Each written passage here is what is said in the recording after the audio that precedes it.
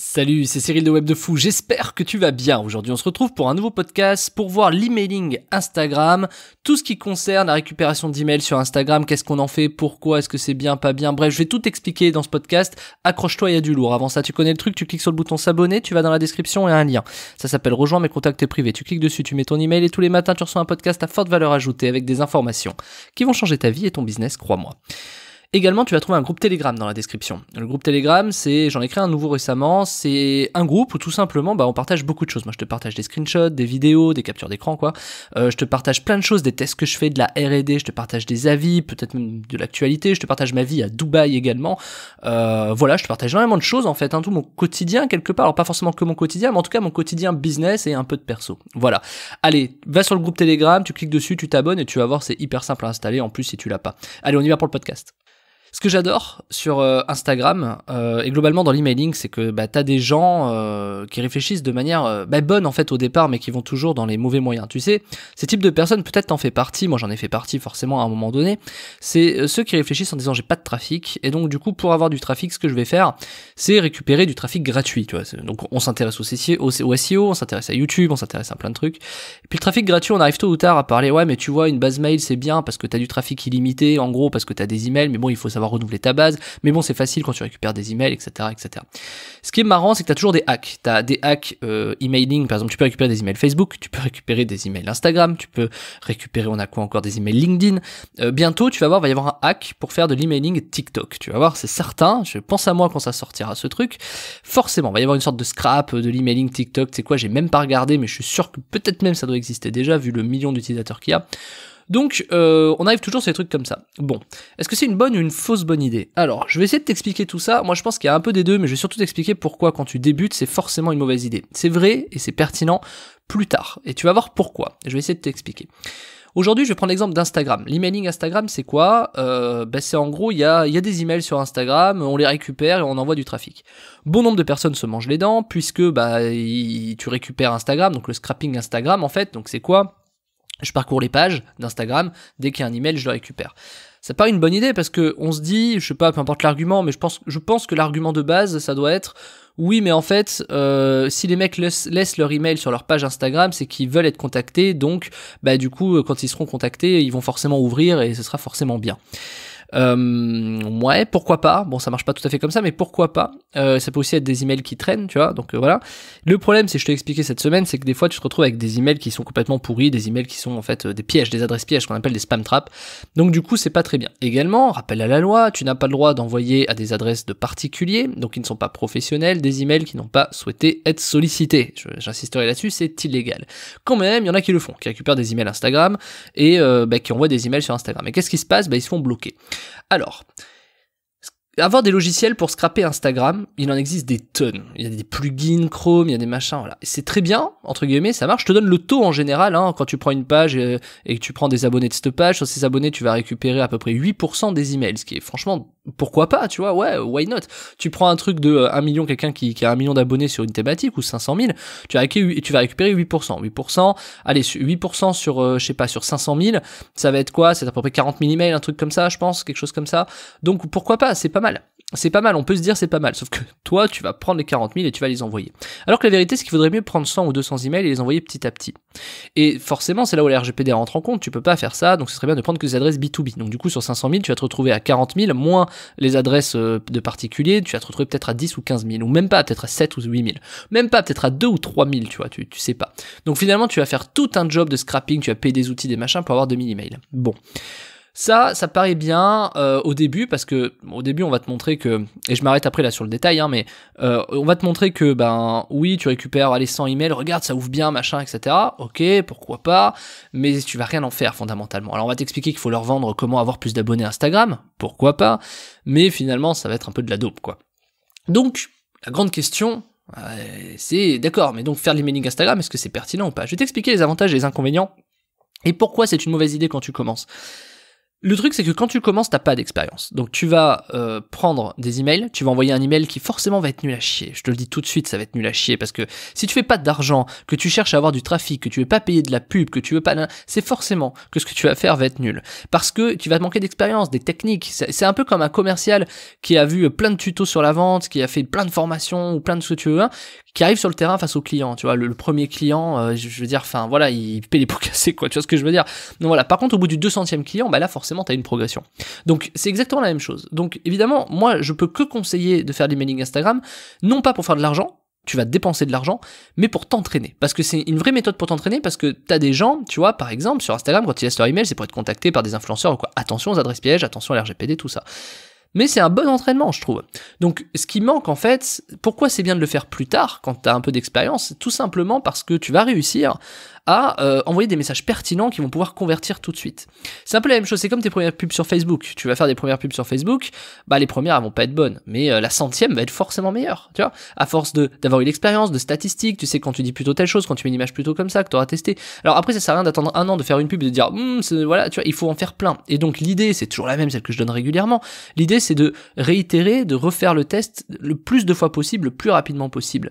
Donc plutôt que de récupérer, par exemple, 40 000 emails et d'envoyer un message qui finalement va être nul, autant faire des petites tranches de 300, voir comment ça se passe, couper par tranche de 300, envoyer un message différent, peut-être 30 messages différents, et là, commencer à capitaliser sur le type de message qui fonctionne ou pas. Pourquoi? Parce que ce type de message, tu vas pouvoir le répercuter probablement dans tes pubs Facebook, dans tes pubs YouTube, dans plein de choses.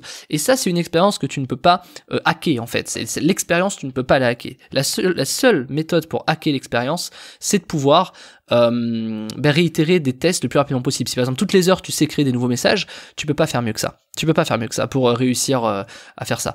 Et en fait, c'est pour ça que c'est une fausse bonne idée, c'est qu'il n'y a pas de méthode magique sur l'acquisition, enfin, disons que l'acquisition c'est facile, le sujet c'est que tu peux avoir 10 000 de trafic, je vais reprendre cet exemple, j'avais donné une fois, t'as une boutique au centre-ville, t'as 10 000 personnes qui regardent ta vitrine, t'en as 10 qui rentrent, t'en as un qui achète, donc sur 10 000 personnes, t'en as un qui a acheté. Et puis, t'as la boutique qui est, tu sais, dans le coin de la rue, tu sais, le fameux petit resto qui est au fond tu sais, de la rue, qui est vraiment pas sur une route passante, etc., et qui est toujours plein. C'est un peu le même truc. T'as ta boutique au centre-ville, elle est dans un recoin du centre-ville, etc. Mais t'as peut-être que 50 personnes qui passent devant. Par contre, sur les 50, t'en as 40 qui rentrent dedans, et sur les 40, t'en as 10 qui achètent. Moi, je préfère avoir une boutique comme ça qu'une boutique qui est hyper visible avec 10 000 personnes. Et ça, c'est quelque chose que, tu vois, on oublie un peu, tu vois, les petites choses comme ça. T'as des gros taux de transformation en faisant ça. Mais donc, pourquoi envoyer 40 000 emails où tu sais que tu vas peut-être faire même pas une vente, alors que peut-être qu'avec 500, si tu travailles bien ton message, tu vas pouvoir en faire 10. Donc, il faut pas aller, tu sais, il faut pas avoir les yeux plus gros que le ventre, en fait, c'est valable partout. Et notamment sur Instagram, parce que quand tu récupères des emails sur Instagram, il faut savoir envoyer des bons messages. Alors, peut-être que toi, tu te dis, oui, mais moi, j'ai forcément un bon message, parce que moi, je vois une formation sur comment, je sais pas, comment avoir plus d'abonnés sur Instagram. Pourquoi pas? Ça marchera pas. Ça marchera pas parce que le sujet c'est pas hey, tu vas avoir plus d'abonnés sur Instagram, parce que les mecs ils ont entendu ça 30 fois partout. Donc tu vois, faut surtout, encore une fois, c'est pas qu'une question de récupérer des emails, c'est il faut savoir récupérer les emails à moindre coût. Ensuite, il faut construire un message, il faut proposer l'offre qui fonctionne. Pour qu'elle fonctionne, il faut savoir vendre, il faut savoir marketer l'offre, etc. Ensuite, il faut savoir créer un produit ou vendre un produit en affiliation. Tu vois, il y a tout un déroulé. Et il faut arrêter de se consacrer sur un hack. Alors évidemment, si tu fais de l'affiliation, ton seul truc à trouver, c'est de l'acquisition. Donc forcément, si par exemple tu fais de l'affiliation sans rentrer dans les détails, bah du coup, tu peux, tu vois, avoir de l'emailing et faire de l'affiliation. Moi, j'ai commencé comme ça. Alors pas en scrapant Instagram, surtout pas.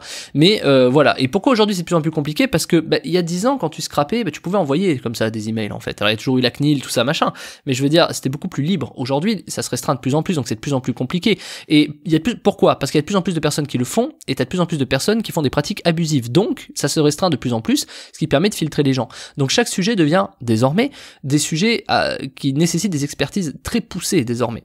Donc c'est très compliqué de croire que tu vas commencer comme ça sur Instagram, parce que de toute façon tes taux d'ouverture ne seront pas au rendez-vous, et de toute façon tu vas avoir des adresses pièges. Donc toi ce qu'il te faudrait, c'est pas de l'emailing Instagram.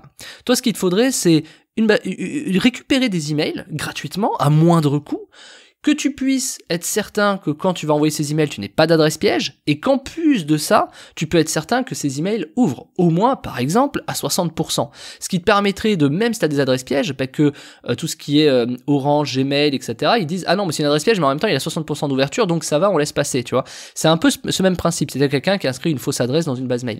Et ça, c'est largement possible quand tu sais où aller le chercher. Et aujourd'hui, on te parle de hack, on te parle de trucs Instagram, mais il y a des trucs qui existent depuis des années, que très peu de gens connaissent qui permettent de faire ce que je te dis. 60% d'ouverture sur des emails que tu récupères qui sont 100% légales. Donc ça, c'est une vraie méthode, un vrai truc, tu vois, contrairement à l'emailing Instagram, qui va te permettre de récupérer énormément d'emails. Si en plus tu peux récupérer 1000 par jour, t'imagines le délire, c'est autant te dire que 1000 par jour à 60%, l'histoire elle est réglée, quoi. T'as 600 personnes qui ouvrent tes emails par jour, tu fais ça x 30, ça fait 18 000 personnes au mois, sur 18 000 personnes qui voient ta pub, qui ouvrent, après t'as plus qu'à faire un message qui clique, et à faire ton offre, après ça change pas le reste, hein, il faut faire une bonne offre, un machin, etc.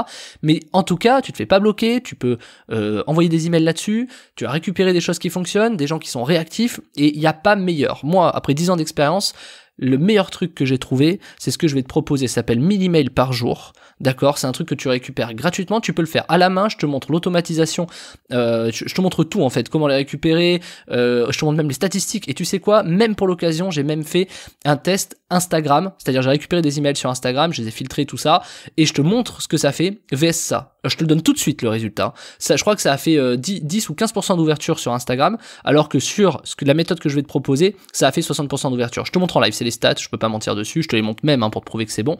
Et donc c'est pour te dire qu'aujourd'hui, l'emailing Instagram, et quand tu fais mal du scrapping, que tu fais mal des choses, ça sert à rien, ça sert à rien. Moi, spécialiste de l'emailing, je te dis pas ça au hasard, tu vois, faut me croire. Enfin, après, tu es pas obligé de m'écouter, y a pas de problème.